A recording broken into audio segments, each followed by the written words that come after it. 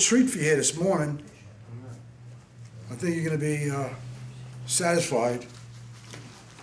What I'm going to do is I'm going to show a short minute video to give you an idea what I do out in the street. And I've been taking these videos many years. I got a bunch of them. It's 5 minutes at the most, 6 minutes at the most, and hopefully it'll encourage you.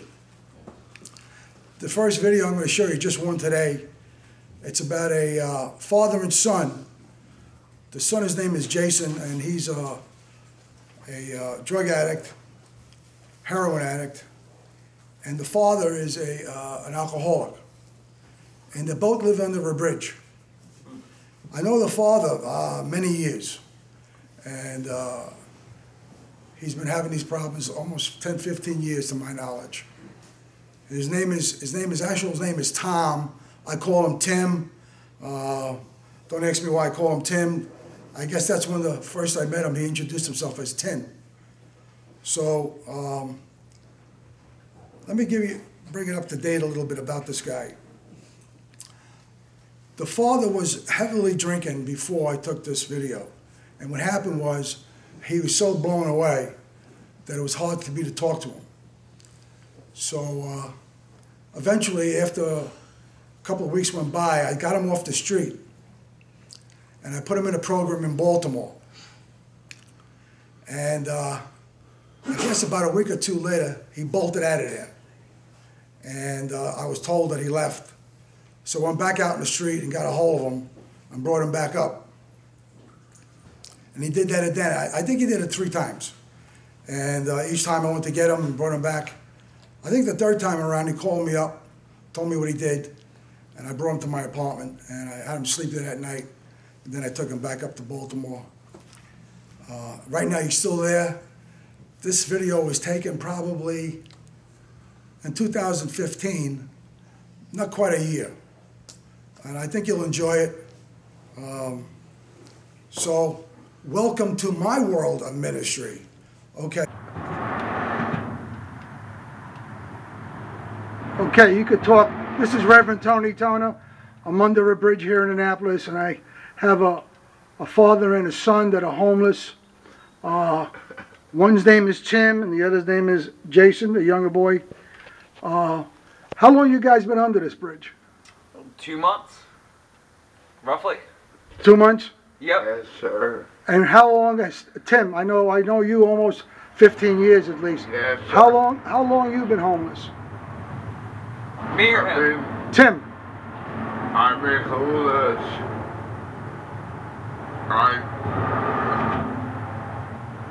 For 15 years.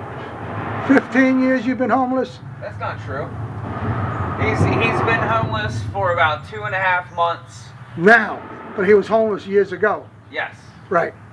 So he's maybe figuring on approximately 15 years all told. About half of that time within the past 15 years. So you're talking about 7, 8 years? Okay.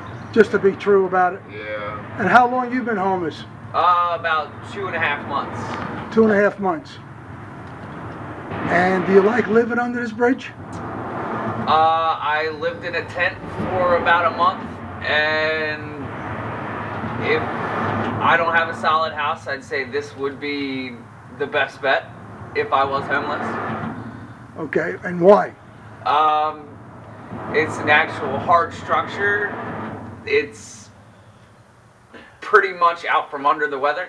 Yeah, well, you got the heat just. Heat goes right up under that bridge. We got it made under here. Yeah, the heat goes right under that bridge and it stays there. Believe it or not. Let me focus on Tim a little bit. Tim's been drinking heavily in the last couple of days. Yes. And he's not quite coherent. But I remember one time, I'm going to repeat this because I repeated it a couple of Sundays ago when I first met you again, that one day you were thinking of taking your life. You remember that at all? Yes, sir, I do. And I absolutely do. What was that time? That was Weedy. Yeah, you were at Weedy Boys. You remember Weedy? Yeah. You were at the taxi cab company. You asked me a question. Right. And I couldn't remember it. Well, right now. And that was Weedy. Right. Thank God right now you're still alive and you're with your son. Yes, I am. How long ago did you guys meet up? About a month and a half at the shelter, just for hot lunch randomly. Okay. And that was strange. I've told you guys, and I told your father many times, that Jesus is the only answer. He's the only one who's going to change your life around. You're absolutely right. And and what you need to do is continue going to the church down the street there, at least take a shower and get to meet the people. But you got to get off the street. You got to get some shelter with the cold weather's coming in, and that's what you need. What I want to do also is kind of take a little scan of the area that you're living under here. Okay, just hold off, guys. Just want to take a little scan of the area. This is the bridge you're living under. This is the water down in here. Okay, those are your bikes over there? Yes, sir. You got 2 bikes. And Jason, I believe you're living under here. I'm going to take a walk. Yeah, this is my room, I guess you could say. There's a lot of rocks here. I got to be careful I don't bang my head on the beams. Yeah, just keep one hand on the beam. That helps a lot. That's what I'm doing right now. This is Jason's area where he sleeps. A little more organized. A little more organized, you could see. And this is his father's area here. We just came from. Just want to let you know, there's a lot of rocks here. There's a lot of danger. They could fall and split their heads open. I understand you got a rat that lives under here too? Yeah, just one, thankfully. One rat. You could get rid of that thing, with bleach. You put bleach around it, he'll go away. He took our mouse trap 2 weeks ago. No, actually the squirrel took our mouse trap 2 weeks ago. Sorry. The squirrel. Okay. We used to have a mentally challenged squirrel, and now he's gone. Okay. Actually, I'm trying to hold my balance here on the rocks. I'm trying to steady myself. Just got to be careful when I walk. I don't fall. Need a hand? No, I'm okay. I'm going to end here, and I want to thank you guys. And you know where I'm at in case you need me. I'm over at the Stanton Center on Sunday. Tony. God bless you guys. Stay out of trouble, please. Yes, sir. And I hope you get your lives together in the name of Jesus. God bless you, Jason. Thank you. God bless you. God bless you, Tim. Tony. Take care of yourself. Tony. What do you think? That's my job. I I've been doing it for almost 30 years. I got some other ones that, I guess, 3, 4-star ratings. I got women on there that I've met out in the street. It's been a rough ride for 30 years. But what I'm going to talk about today, I'm going to talk about faith. Now, I know you've been over it probably before, but I'm going to give you a kind of a different side of it, the way I believe it should be said or taught. But first, also, I want to say this.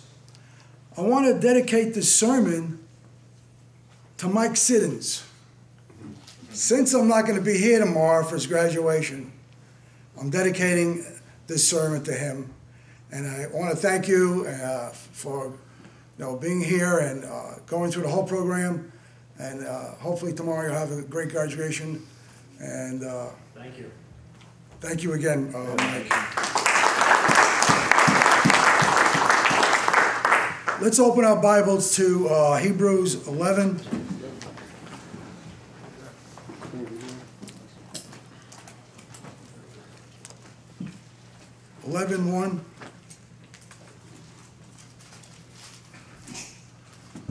Now, I've been studying faith since day one. I guess you guys have been taught you never have enough of this. Always remember, you never have enough of what ministers are going to teach you.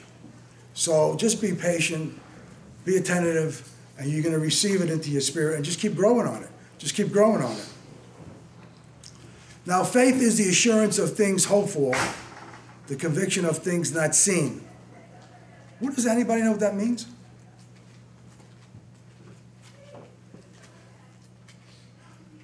Go ahead. Just to believe in it, having a belief without it being proven. If you don't see it with your eyes, believe it without seeing it. Yeah, with your eyes. what you see is not faith. Right. Okay. Let's say you have a sickness, and you're coughing and sneezing, like Evan was doing this morning a little bit. This kind of weather does it to you. I would go and look at God to heal me. I mean, there's nothing wrong with going to the doctor, okay, because that's what they're there for. But your trust and faith should be always in Jesus, not in the doctor and in the medicine he gives you. Always remember that. That's important. And you're going to see eventually, you keep repeating it, and you keep reading the Word, you keep going over these faith scriptures, and I'm going to give you a few of them. Eventually, you can overcome your situation. It doesn't matter what it is. It could be you didn't have enough money to pay rent, you need a car, whatever you need. So it's up to you to trust in God. But let me keep going here. He says, for by it men of old gained approval. By faith we understand the worlds were prepared by the word of God, so that what is seen is not made of things which are visible. So God called the world and the earth into existence.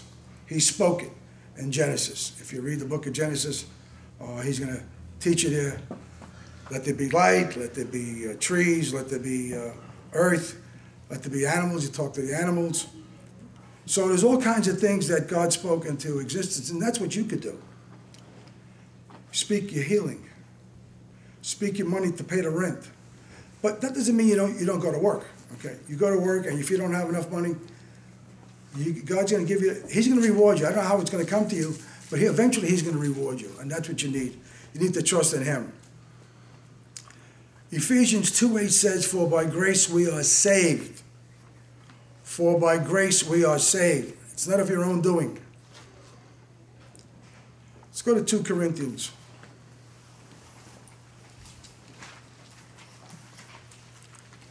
Two Corinthians.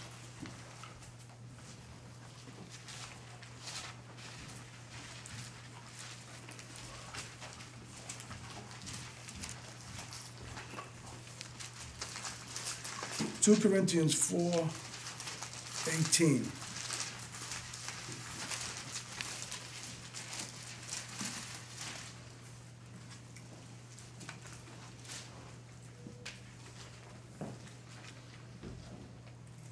Let's go to 2 Corinthians 5:7, sorry. 5:7. For we walk by faith and not by sight. We walk by faith and not by sight. So what we see, and we see our sickness getting worse, we don't see enough rent money, or we don't have enough expenses in our pockets. Let me tell you a little story what happened to me one time. And again, this goes back years, so I kept building up on this, I had no money.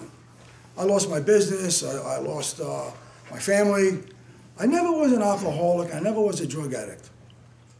But I knew enough not to do those things when I was growing up. But what happened was, I was working this construction job, and I didn't have enough money to buy lunch. And I keep confessing my faith and trusting in the Lord, and hopefully things will turn out.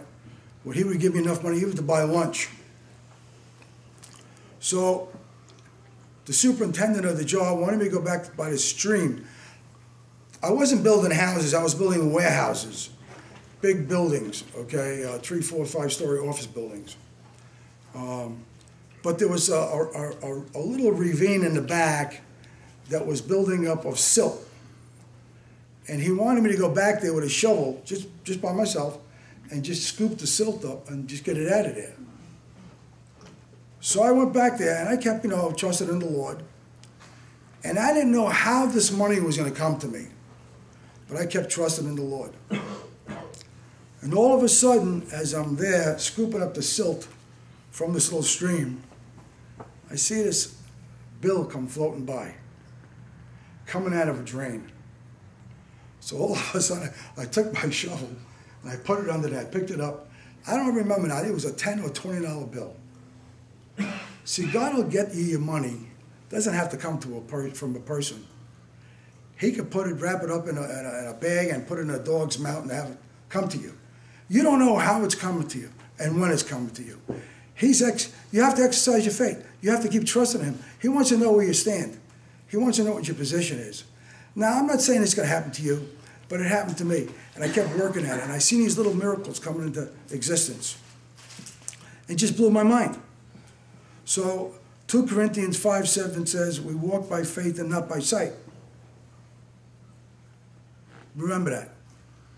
Just because you don't, you think if somebody's going to come over and hand you a $10 bill or $20 bill, you think, you're walking along. I found money just walking along the street. When I needed it, I found money, somebody put money in my Bible. I was at a meeting one time and I needed money. I have had people give me money for rent without asking them. You don't have to ask anybody for anything. All you got to do is ask God. That's what you need to do. Now, my whole ministry is predicated on not asking anybody for money for myself. I might ask people for money for other people, and they get the money. Okay. Just recently, I had a family that had 2 babies that were out in the street. One was a year old, and one was like 2. They were living in a hallway. And God put them in front of me for me to help them out. And that's what I did. And God opened the doors for me to find a place to stay. It's very difficult to find a family a place to stay, especially with children. You got to understand that. You got to trust in God. God is the only answer to the world's problems. I don't know what else is. The world doesn't accept God. It's unfortunate and it's a shame. Let's go to Romans 1. Romans.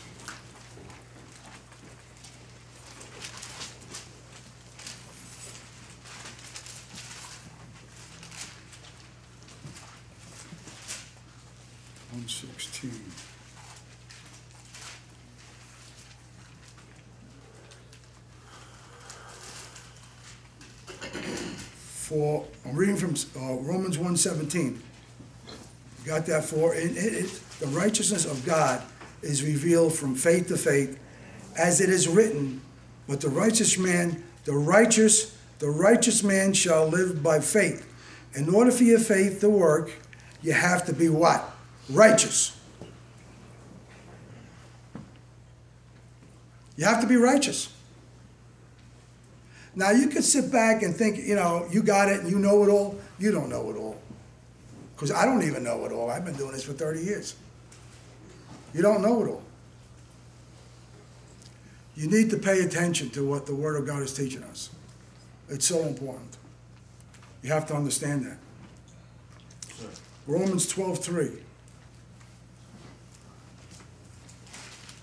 sir, can you give me a definition of righteousness, your definition of righteousness? Well, if you see something going on, well, I'll give you an idea. He's asking me, I give him a definition of righteousness. I'm going to tell you from my own experience. I used to work for this car dealership. I used to drive cars. It's the only way I made money.